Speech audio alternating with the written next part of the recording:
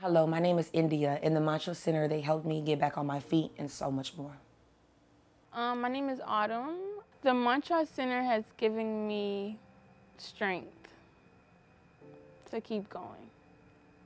My family's from New York, but I'm from Houston, Texas.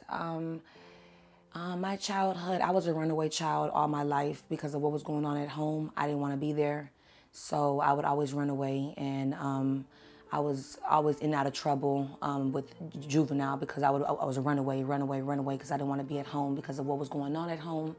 I was a molested child, and I had it very hard as a child.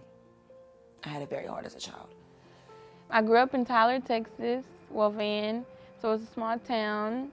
A lot of racism from all around, principals, students, even family members.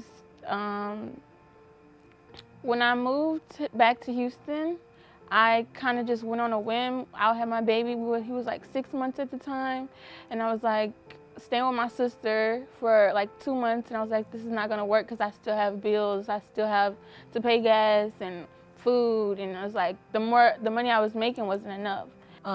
At the time, I was living with my mother, and we have a relationship where it's bipolar, and any chance she would get, she would tell me, to get out, or, do this or do that, or move this way or move that way.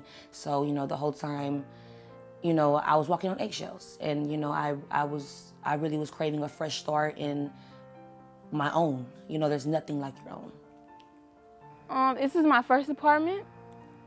I was like in tears because I always wanted to, I'm big on decorations, so like it made me so happy that I was gonna have my own space. And like, I'm so used to living out of boxes, moving and moving.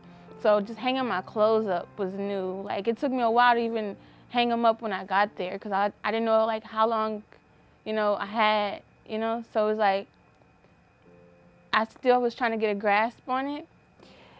Let me tell you, I got everything I got was brand new for my apartment, everything. Like, this whole process for me has been amazing.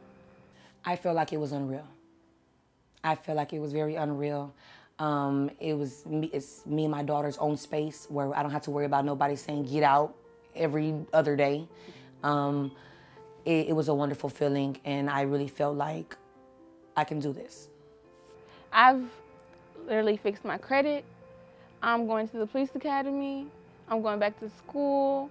I have a job. I've been at a year now. My whole life is like turned 360.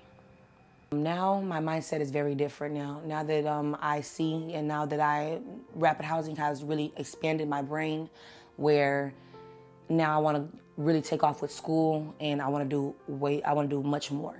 And they were really a true life blessing to me. They were a real life blessing to me. As far as different, I would say I've grown a lot.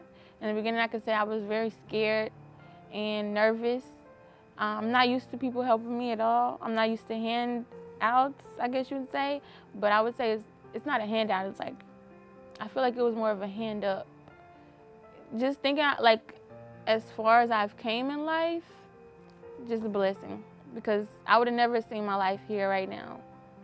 The Macho Center has gave me hope, faith, a second chance to show people that I'm not what they thought I was. So without the Macho Center, I don't know where I would be at this point in my life. Without the Macho Center, I wouldn't be who I am today. Thank you.